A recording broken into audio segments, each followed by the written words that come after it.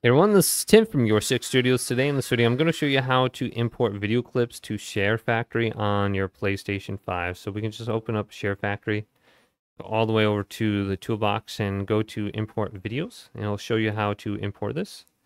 So you need to plug in your USB drive to your computer and make sure it's formatted. I believe exFAT, and then make a Sharefactory folder, and inside that, put a videos folder.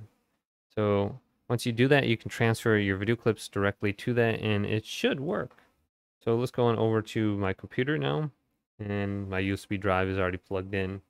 But right click and then go to new, go to folder. And then once you have the folder, edit the name and name it Sharefactory. So you can see this right here. So we can zoom in on it, Sharefactory. And inside this folder, I got music and then videos. So I can drop and drag my videos directly into here, and then I can import them to my PlayStation now. Once I have the folder set up correctly, just select videos or images if you want. If you want to add images or pictures, you can, and then you should be able to see it pop up on the screen.